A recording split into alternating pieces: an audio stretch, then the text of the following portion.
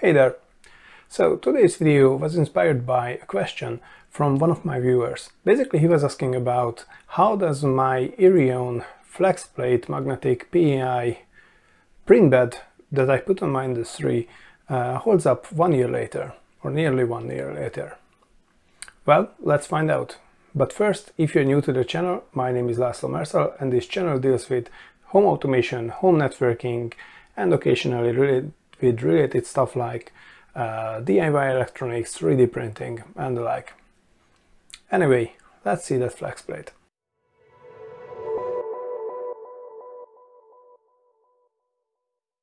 So this is the FlexPlate in question. It has been installed on my Ender 3 like 11 months ago, and I've been using it since then. So a few things have changed with the FlexPlate since its installation.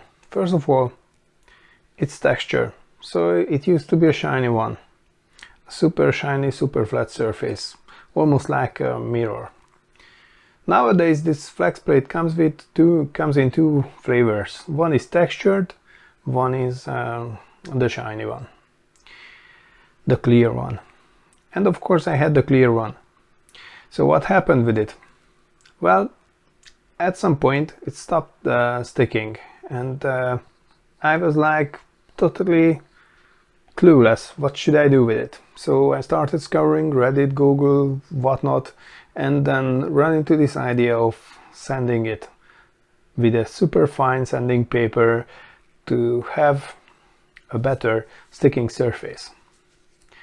And while sanding the PEI surface, the PEI coating in general could help you, it turned out that you cannot sand it so perfectly that it won't leave a unique scratchy texture on it. I mean, yeah, I expected that, but I expected it to be more homogeneous and not like actual scratches. And too bad, this is too bad, because now whatever I'm printing on this, it will leave the same texture on the printed object. So let me show you. This is the Raspberry Pi case I've printed a few months ago, and by the light you can clearly see the same texture and at some point even the same scratches. Yeah, so lesson learned. If you have the textured one, be happy with it. If you get the clear one, don't sand it.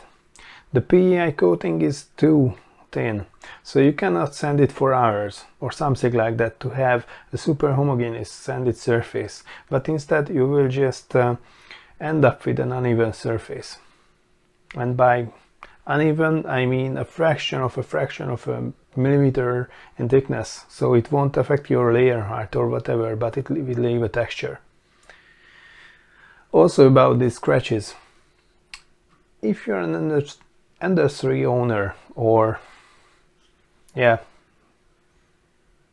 not really specific to Ender 3, but most of the 3D printer owners know this too. Now the one that comes with Ender 3 is really sharp, and while this doesn't really leave a mark on the original print bed of the Ender 3, it definitely leaves deep scratches on this.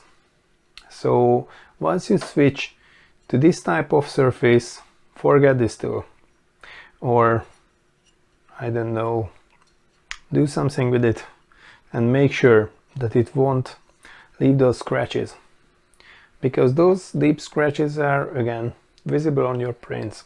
Okay, also regarding the whole magnetic thing, it's still going strong. I have no problem with that. So it's still fine. What else? This surface, or the PEI surfaces in general, need maintenance. You have probably heard about it, but if not, then here's the thing. PEI surface, the PEI coating, will slowly wear off as you print stuff. So you have to regenerate it. And for regenerating it, from time to time you have to carefully wash the surface with isopropyl alcohol. Now, not just any isopropyl alcohol, but with an isopropyl alcohol above, I think, 80%. So assuming you have that, you can buy it in, like, it depends, really depends on the country you live in. Here you can buy it in hardware stores and pharmacies maybe. I bought it from a hardware store. I ordered it online actually. So from time to time, like 2 times each month, I just pour a small amount on it and carefully wash it off. Then clean it with a dry towel, a paper towel. And yeah, that's it. That keeps this PEI surface in a good condition. Of course, and I cannot prove it regenerating because we are still talking about microscopic amounts of material wearing off from the PEI surface, and I don't really have the illusion that it will last forever.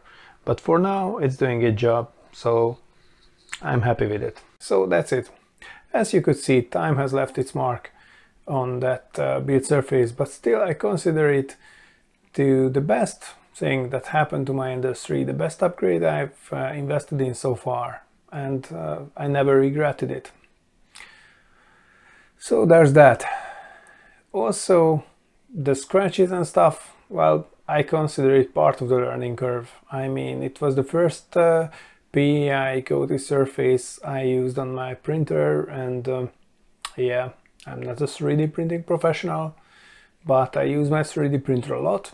And I also thought that, okay, let's share the whole story with you guys, because for the average maker like me who wants just to use the 3D printer as a tool, yeah, these are important information. At least I think so. Anyway, time to close the video.